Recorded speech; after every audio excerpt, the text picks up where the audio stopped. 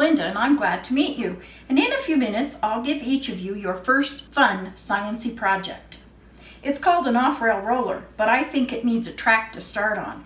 So, as you see, I took my track and I have it laid out here in front of me, and you can do the same thing with your track that's in your bag.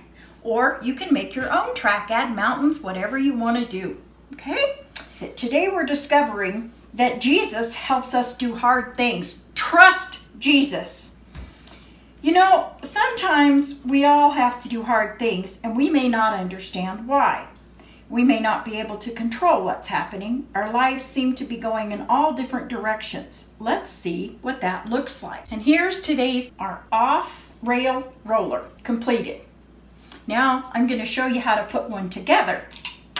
They come in 3 pieces. There's 2 pieces. One has a bump on the outside and the other one doesn't. We're going to start with the one with the bump on the outside. We're going to take our paper and we're going to come from the inside out.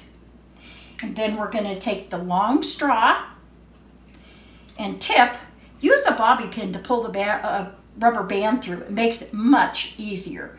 Then we're going to switch the bobby pin to the other end. And we're going to put it from the inside out. And we're going to push the 2 pieces together. We're going to pull it up with the rubber band just like this. And we're going to slip the short yellow pipe in this end. Pretty simple. I think you can all do that. And then for today, what we're going to do is we're going to take and we're going to hold the small yellow band tight. We're going to take the large one and we're going to twirl it around a few times. Then the tracks that we took the time to make, we're going to set our off-rail roller down and run it along the tracks, just like that. Now you try it.